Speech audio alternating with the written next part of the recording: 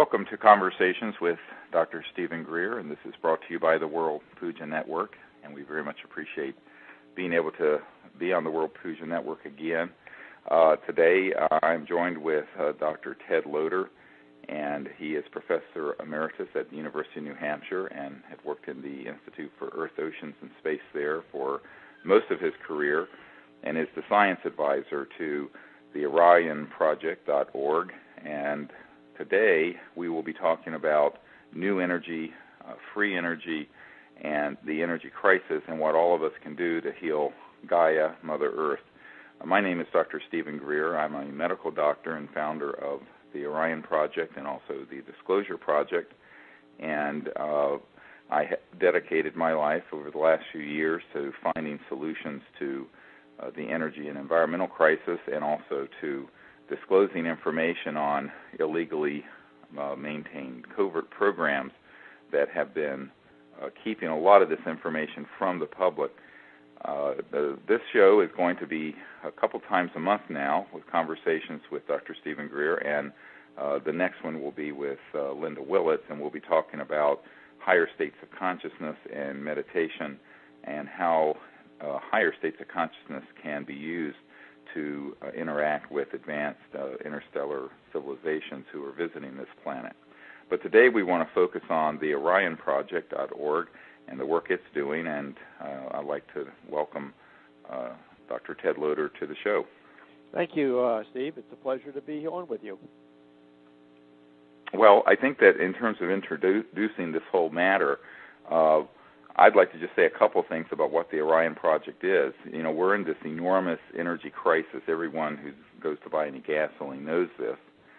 And what we have done with the OrionProject.org is to start a nonprofit so that the people can contribute to real energy research.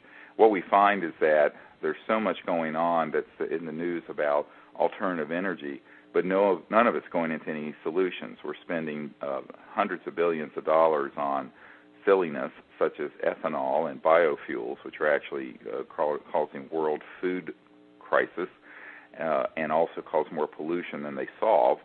And we're spending enormous amounts, as of last year, about $100 billion in investments into solar and wind, but everyone recognizes while those are better than nothing, that's not where the real solutions need to come from. So what we want to focus on at the OrionProject.org are the very high-tech, physics-oriented electromagnetic systems that are going to give us an entirely new type of energy generation capability.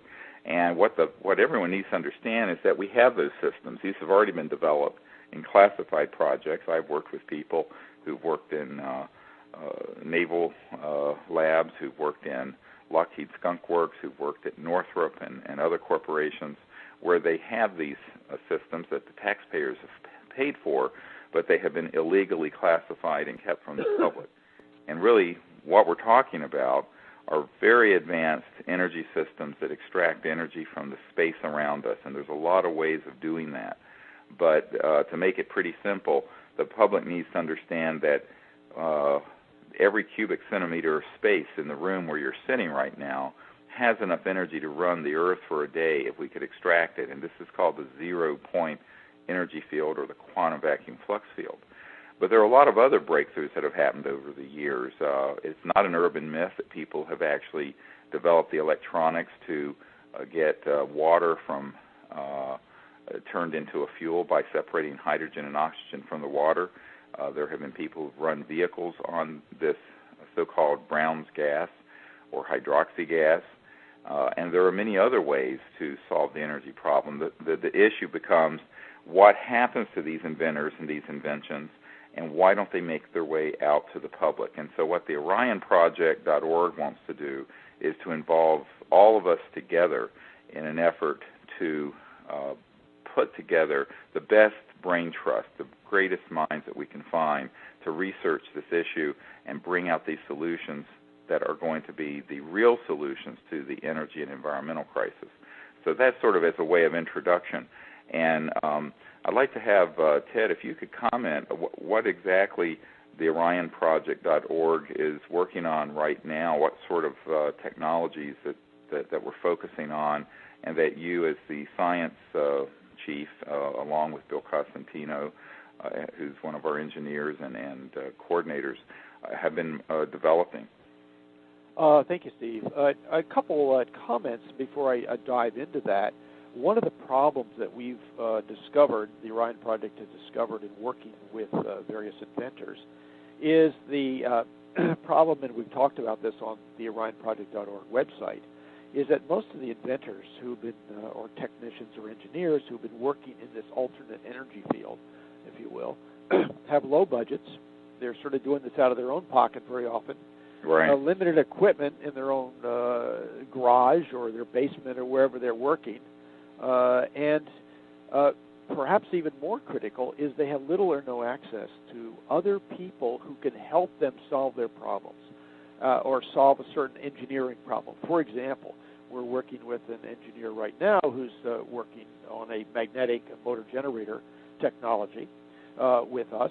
And we met with him, and he mentioned to us that, and we saw his technology, and I said, this is amazing. The guy is an amazing engineer in terms of designing and building and having built, machining the technology. But he said, when I came to a point where the electronics, where I needed the electronics to add to the mechanical aspect of it, he said to us, I didn't know what to do with this bag of transistors and whatever, electronic parts. And so we said, well, that's fine. We happen to have in our network some people who are exactly what you need, have already worked with this kind of technology, and would be glad to work with you. So we put those two guys together. So one of the roles that the Orion Project is playing is to bring disparate people together from our very large network of inventors and engineers and physicists and what have you, so that there's a synergistic effect in terms of building things that no individual can build, because for the most part these technologies are complex and rely upon various aspects of engineering and physics. Right, and what's important for people to understand is that this has never happened in the last 100 years in a non-classified project. It's happened through illegally run projects within the aerospace industry and within the contracting industry, and those things have been kept secret. As Ben Rich said to us before, who was head of Lockheed Skunk Works, said before he died, he said, we already have the technologies to travel among the stars faster than the speed of light, but they're locked away in a black box, and it would take an act of God to ever get them out to benefit humanity. To which I said that, well, we, the people, need to be the act of God, that God needs to work through us to get these technologies out and to come together and to provide the support, the funding, the logistics, the engineering, the consultants, what have you.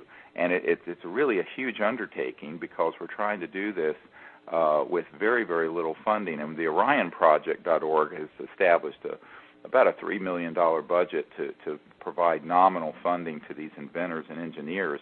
And we really need the public to understand that they're going to have to support that in order for this breakthrough to occur, because the government isn't going to do it. They've done it already, and they've decided to keep it from the people.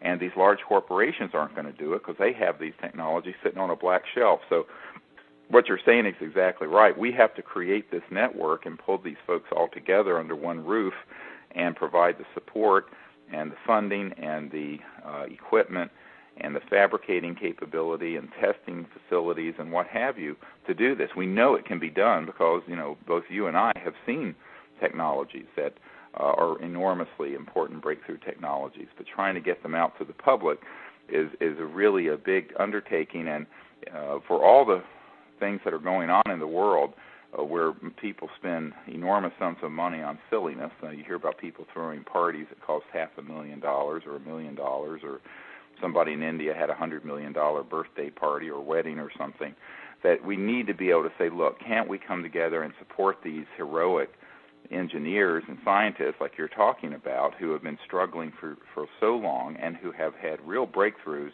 but need further support in order to get something robust enough that you could have your home or car running on it that would be free energy.